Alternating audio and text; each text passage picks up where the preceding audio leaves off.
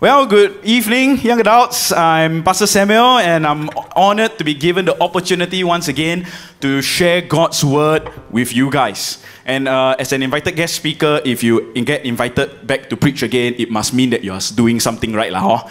Right? So I want to thank Pastor Joey and the team for allowing me the privilege to be here with you guys again. So let's pray before we dive into the word, shall we? Father God, today we want to acknowledge that your word is the ultimate authority, Lord. And so God, even as we just take the time to sit at your feet and learn from you, we just ask and pray, Lord, that your word will go forth, it will touch our hearts, it will convict us, and it will change our lives. And so God, we say that we are open to your word today. We are open to what the Holy Spirit wants to speak to us today. Come and be here with us and speak to us in a real and personal way. We invite you here. We pray all this in Jesus' name. Amen and amen. Turn to your neighbor and remind them God's word is going to bless you. Well, so today we are continuing on our sermon series. This is the second message in our installment about faith at work. And today I'll be preaching about submitting to workplace authority. And I think that this message today is going to be important because unless you happen to be the big boss, you are gonna be under some form of authority at work. So how does God want us to relate to them at work? How does He desire us to treat them, especially when they are difficult bosses to work under? That is what we will be looking into today. And so with that, the big idea for my message today is that God wants us to respect and submit to the authorities that He has established. And so let's unpack this together. So first of all, we must respect the authorities that God has established. Now, some of you may be looking at this and thinking, well, that's fine. God is a good God, right? So He only establishes good authorities, right? So, Pastor, my bad boss is exempted then. He cannot have been established by God. Well, if that is you, then I've got news for you, right? Because it says in Romans chapter 13 verse 1, let everyone be subject to the governing authorities, for there is no authority except that which God has established. The authorities that exist have been established by God. And so you see, the Bible is very clear. All authorities, good or bad, have been established by God. And so even if your boss is not a very nice boss, his authority has still been established by God. In fact, understanding the context of which Paul wrote this passage will give us a greater appreciation to the depth of Paul's words here. You know, many scholars believe that the book of Romans was written in AD 57 during the reign of the Roman Emperor Nero. And as far as bad authorities go, this guy was up there. Let me explain. So in the Roman Empire, they had this philosophy called the Pax Romana, which was basically to maintain order and peace throughout the whole empire by any means necessary. But during Emperor Nero's reign, out came a new religious group calling themselves Christians and claiming that there is another king named Jesus. And so Emperor Nero naturally saw them as a threat not only to the Pax Romana, but also to his own reign as emperor. So how did he resolve this? He didn't have peaceful negotiations with them. He was a violent man, so his way of resolving this perceived threat was to try and completely eliminate Christians. It is well documented that he was brutal in his persecution of believers. He would torture and even murder them if they refused to renounce their faith. In fact, many people believe that the apostles Peter and Paul were both executed under his reign. So if ever there was a bad authority that Christians should be exempted from respecting, it should be this guy, right? But yet, it was in the midst of Emperor Nero's reign that Paul wrote that all authority including Nero's, was established by God. Doesn't that give us a different perspective to Paul's words?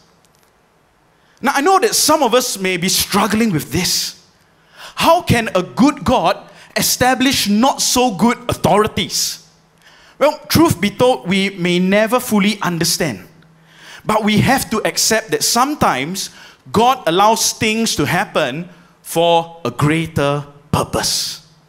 For example, the persecution of believers caused them to flee to various places, which propelled the spread of the gospel around the world.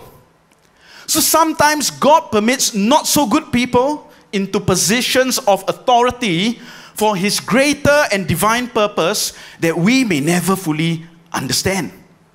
And this includes your difficult bosses. Why did God put you under them? We may never know.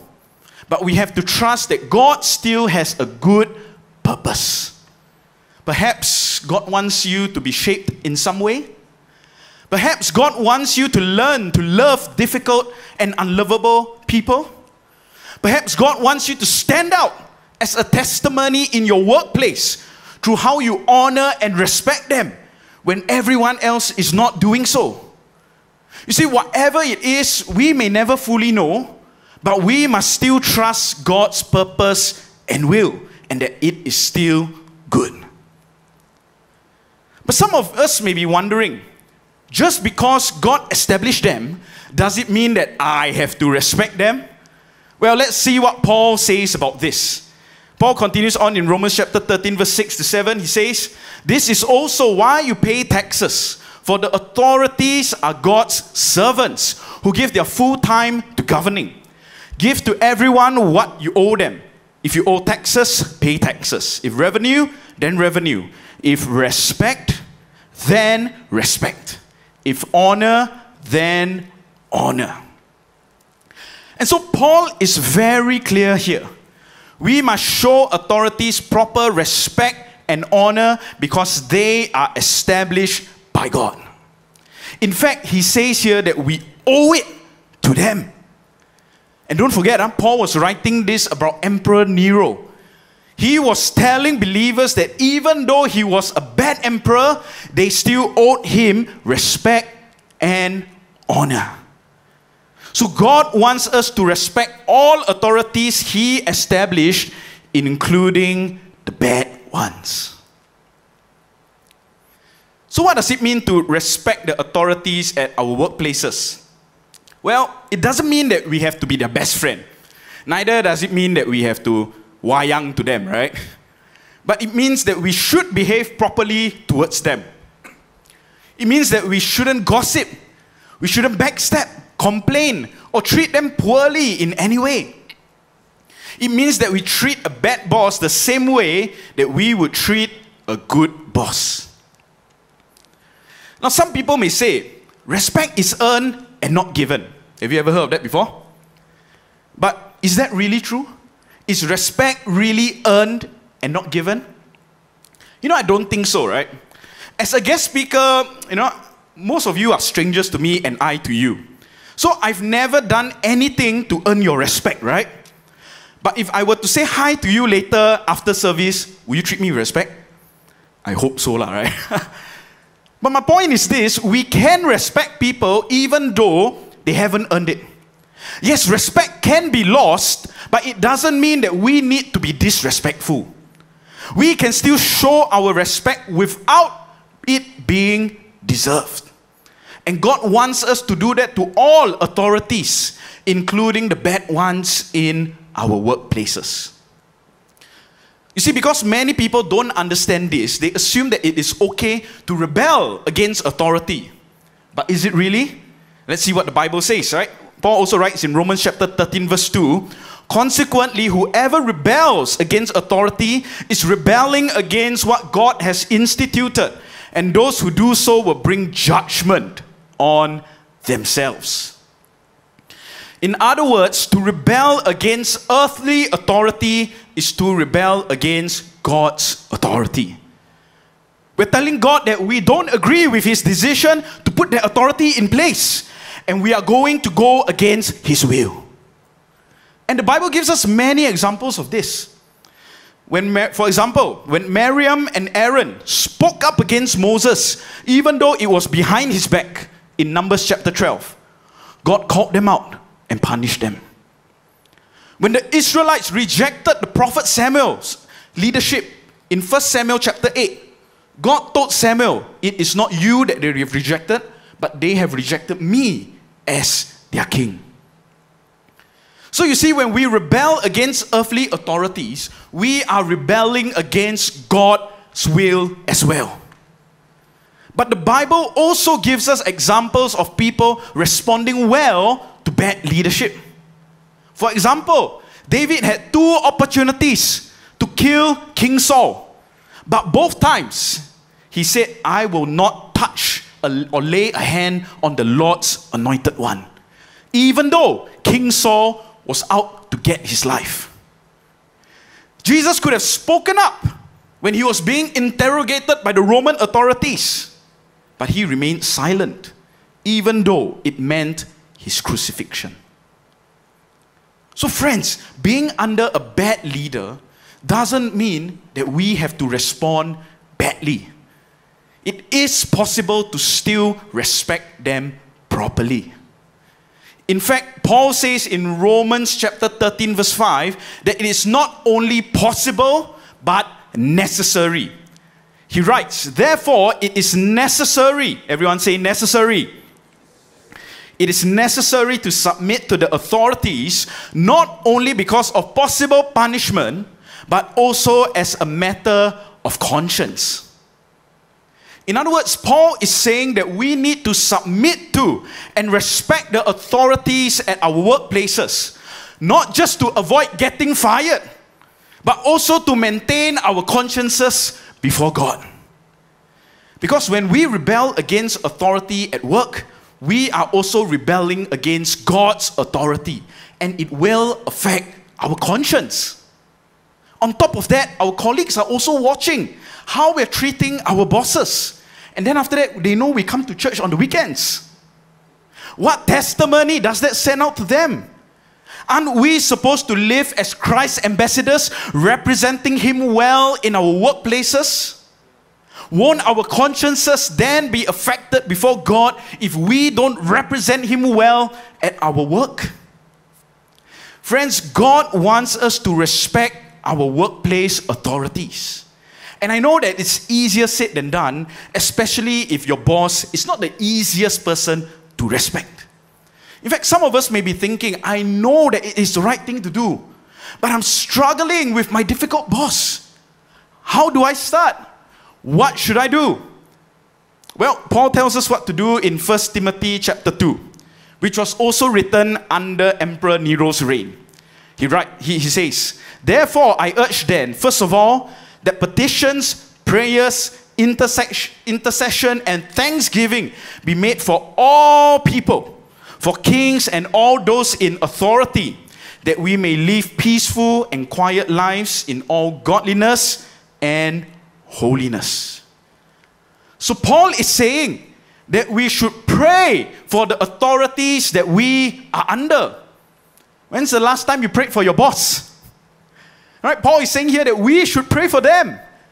This includes our workplace authorities. God wants us to pray for them, even if they are difficult bosses to work under. The Bible has been consistent about this. We have to pray for those who mistreat us, bless those who curse us, and do good to those who hate us.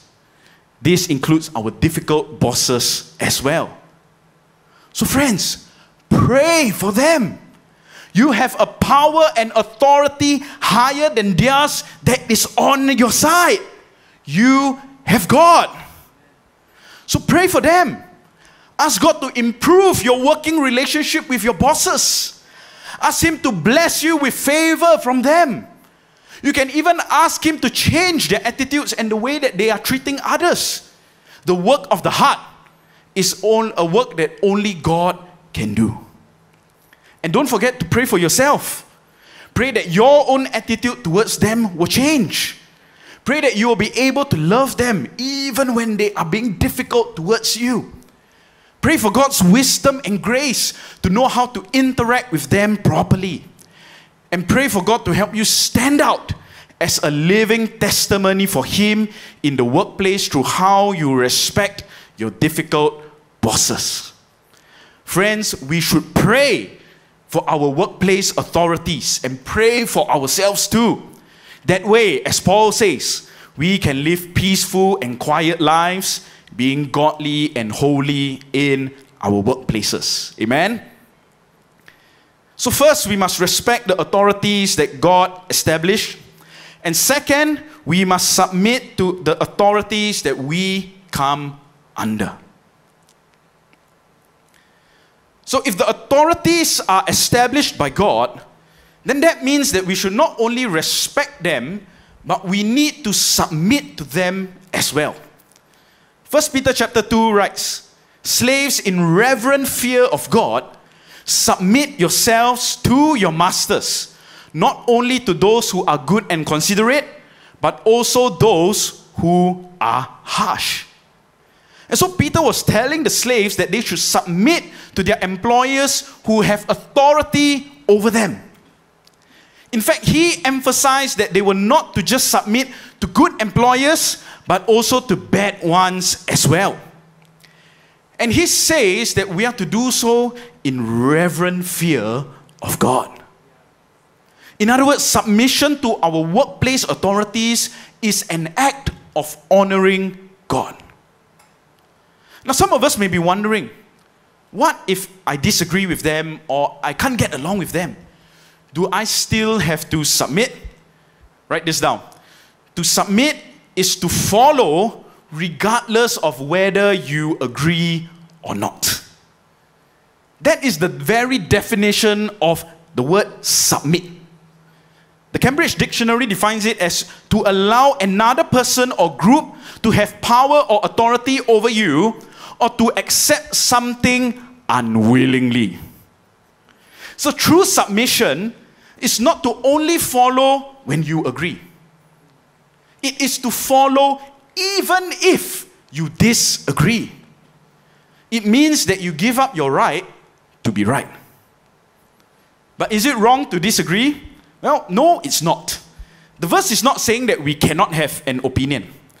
But the verse is telling us to submit in spite of our opinions. It means that we can disagree, but we cannot be disagreeable people.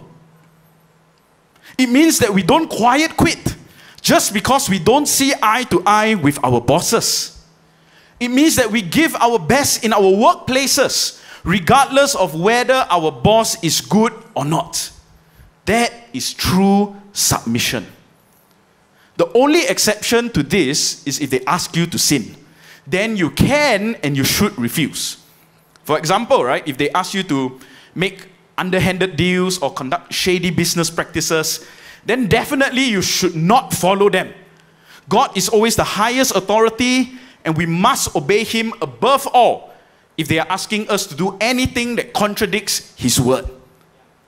But if our struggles with our workplace authorities are about their leadership styles, their personality issues, their decision-making processes, or them just being boomers in general, then as long as it doesn't clash with the Bible, we still have to submit to them. Some of us may be struggling with this though, and I understand. How can we follow when we don't agree? It's definitely not easy, right? So why should we follow difficult bosses? Why should we make ourselves suffer by submitting to them? For one simple reason. It is the right thing to do. Earlier we read in 1 Peter chapter 2 verse 18, where Peter instructs slaves to submit to both good and bad masters. And then he continues instructing them in verses 19 to 21, saying, "For it is commendable if someone bears up the pain of unjust suffering, because they are conscious of God. But how is it to your credit if you receive a beating for doing wrong and endure it?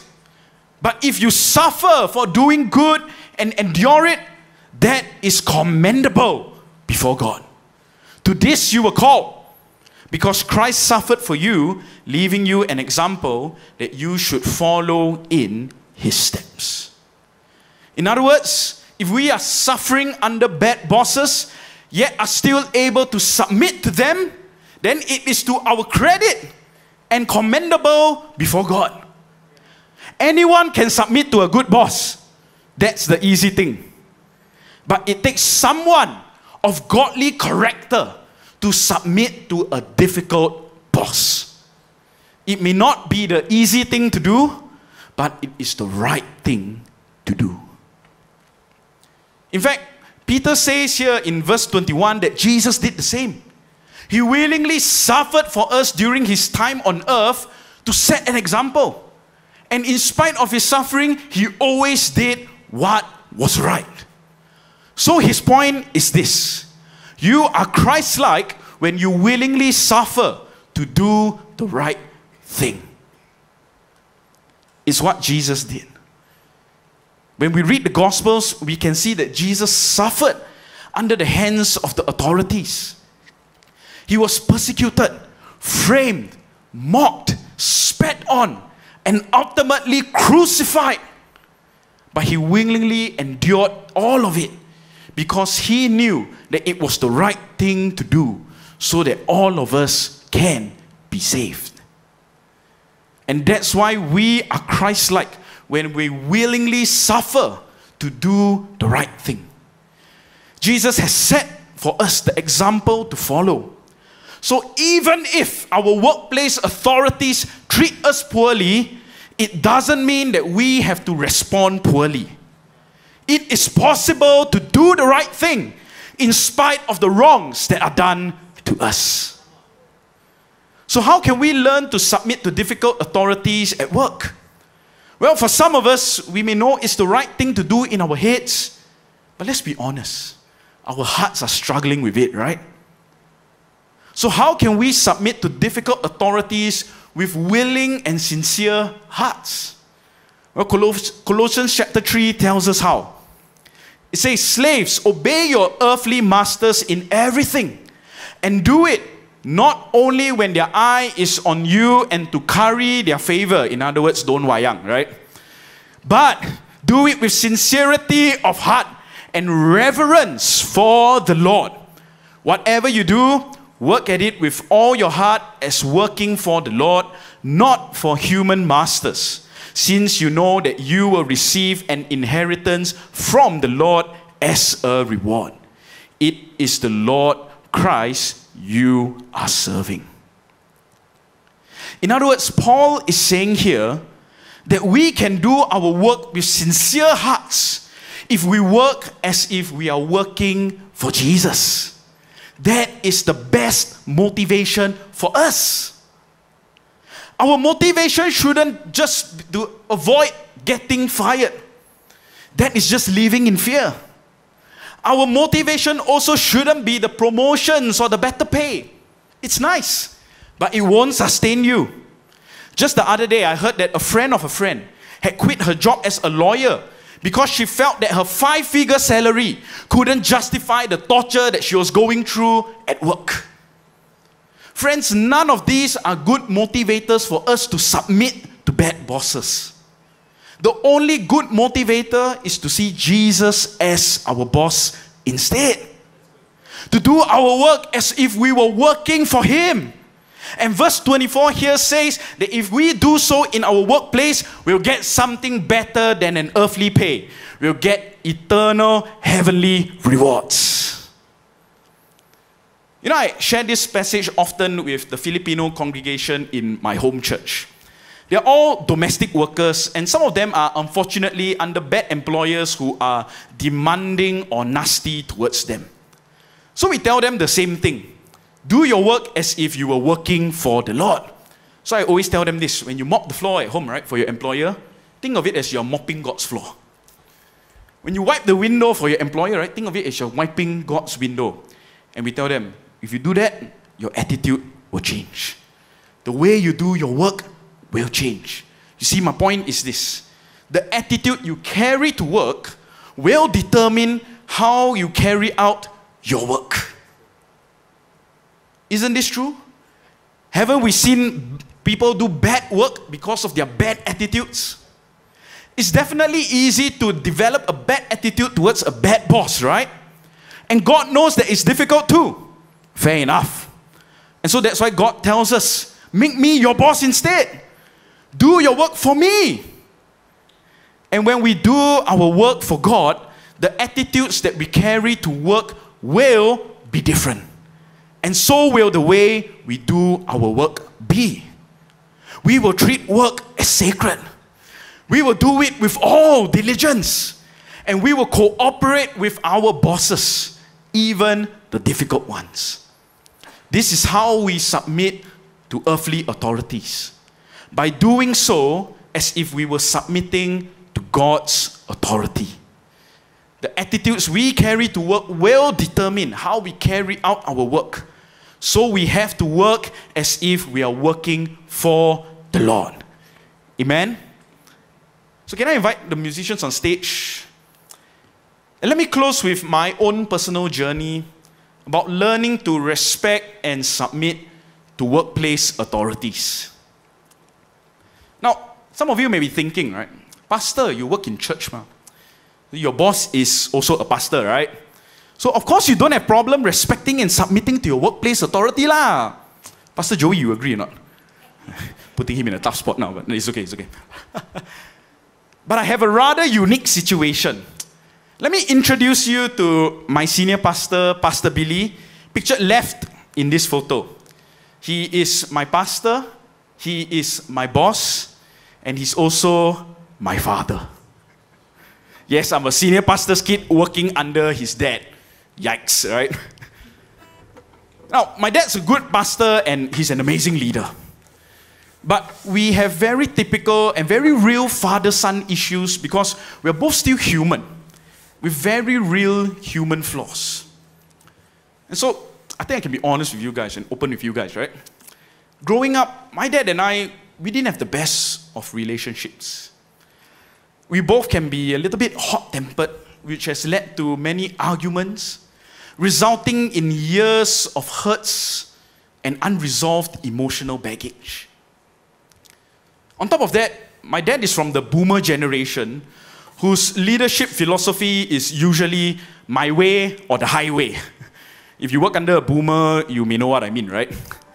So as a millennial, I struggled to accept his style of leadership, which led to even more arguments in the office, sometimes even in front of the other staff. And so when God called me to work as a pastor in my church, I really struggled. Right? A lot of you know, right, that working under you with not even under your parent, just working with a family member is difficult, right? So I really struggled, and I struggled to submit to my dad's authority. I knew that God had called me to this role, but I hated that it meant that I was under his leadership. I'll be honest with you, I wanted to quit so many times just to escape it. You know what I even did? Sometimes I would even go on Job Street and just scroll a little bit, just to fantasize about working anywhere else away from my dad. I asked God, why did you call me to work under him? I struggled to understand it, much less accept it. It was tough. I really struggled because of that history that we had, that fractured relationship. And on top of that, both of us are guys, right? Guys, we got to talk about feelings. So we never talked about all those things. And so it just carried on and carried on. And we just keep butting heads time and time again. It was tough. It was tough, I tell you. I wanted to quit so many times because of it. But one day, God spoke to me after another argument with him. And God asked me, Samuel, who is he to you at work? I thought, what a strange question, right? God, you don't know me? So I answered, God, yeah, well, he's my boss and he's my senior pastor. And right then, a moment of revelation hit me. He's my boss. He's my senior pastor. and he's there because God put him there. And immediately I felt God speak again. Samuel, right now in the role where you're at, your job is to respect and submit to him as your boss and your senior pastor. Even if you're right in your opinions, you're in the wrong the moment you disrespect him. Wow.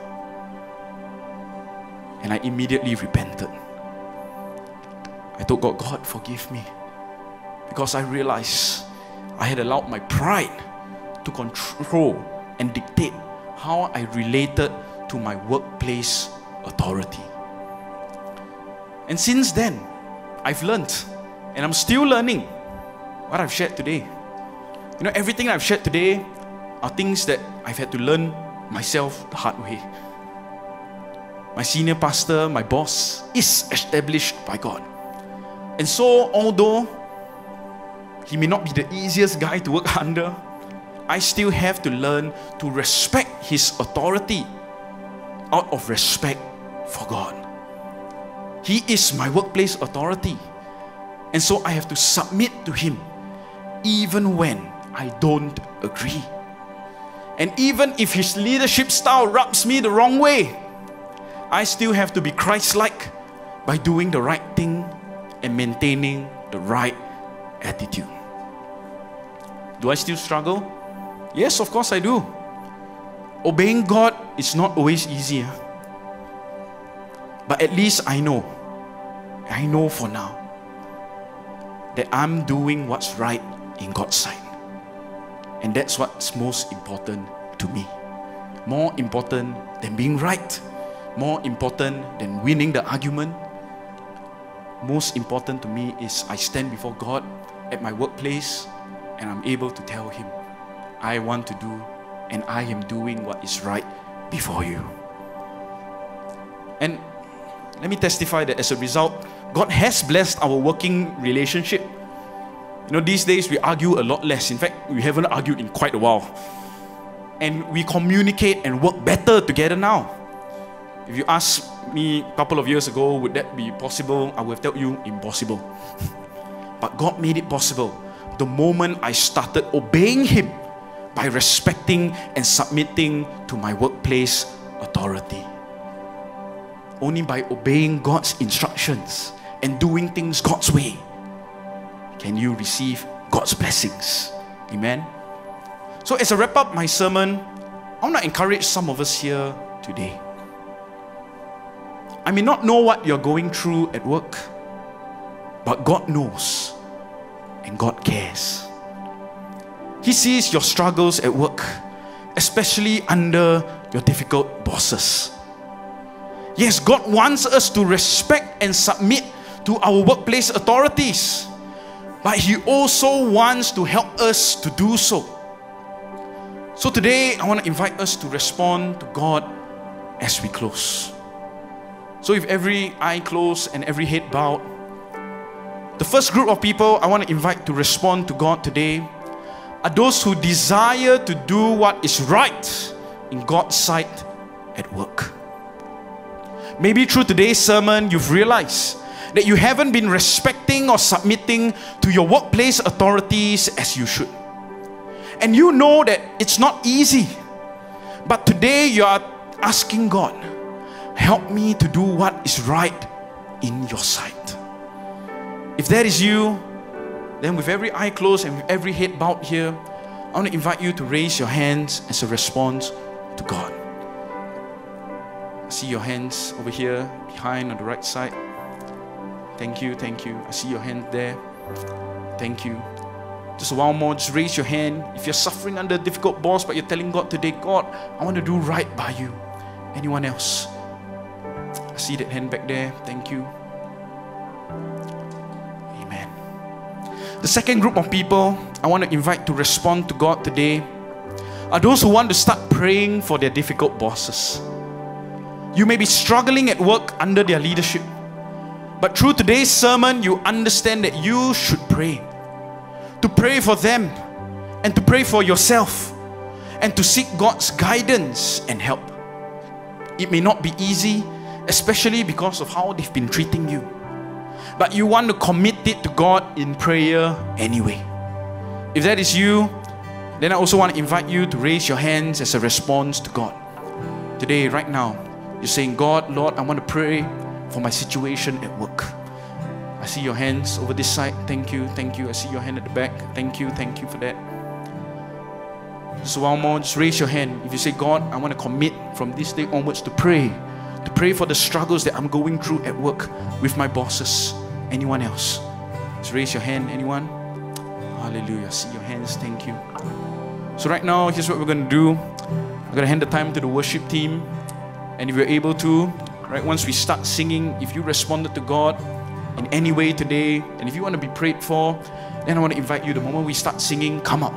Come out. Let us pray together with you. Alright? So I'm going to invite all of us to stand, and even as we just hand the time to the worship team to lead us in response to the word.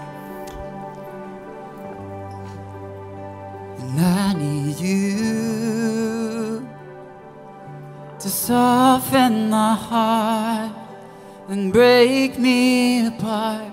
I need you to open my eyes. Feel that the Lord to see that you're wants you to submit. shaping my life. The Lord is speaking to you. I'd like to just invite you to come to the altar and to submit yourselves to your bosses, but most importantly to God, to Christ. So come, let us now enter into this time of reflection, of repentance, and of worship unto Him. I need you to soften my heart and break me apart.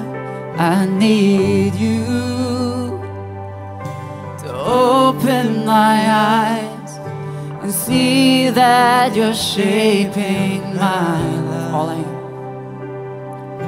All I am, I surrender.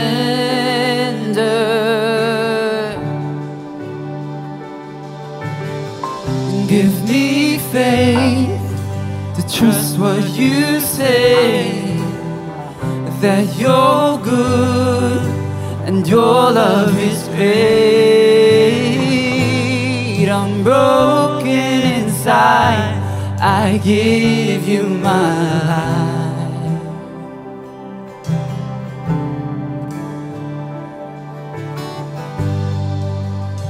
And I need you to soften my heart and break me apart. I need you to pierce through the dark and cleanse every part of me. 'Cause all I am, I surrender.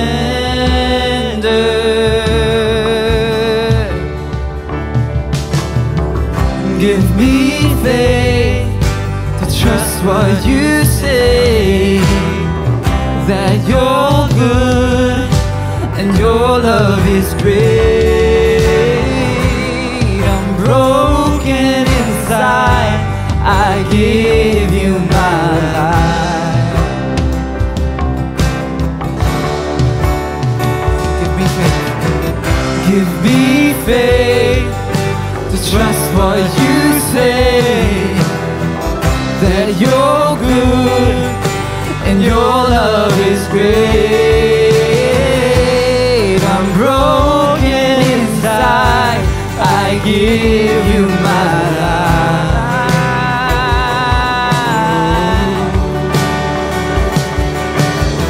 Oh, give me faith to trust what you say, that you're good, that your love is great. I'm broken inside, I give you my life. Oh, I give you my life.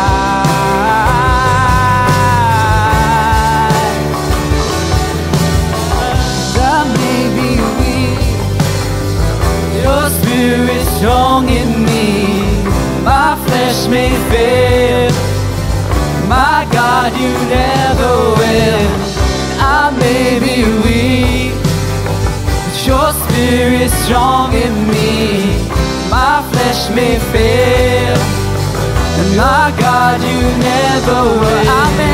I may be weak, but your spirit's strong in me. My flesh may fail, my God, you never will. Be faith, just what you say, that you're good, your love is great. I'm broken inside, I give you my life.